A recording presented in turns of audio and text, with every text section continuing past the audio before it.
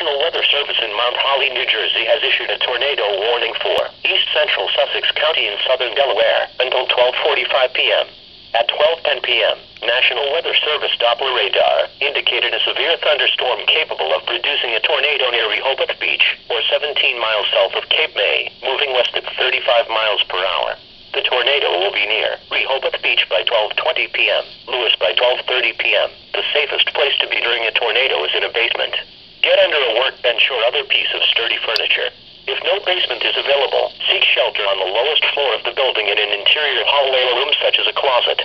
Use blankets or pillows to cover your body, and always stay away from windows.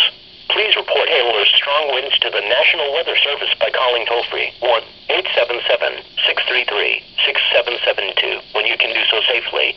Repeating, a tornado warning has been issued until 12:45 p.m. for the following counties: Sussex County, Delaware,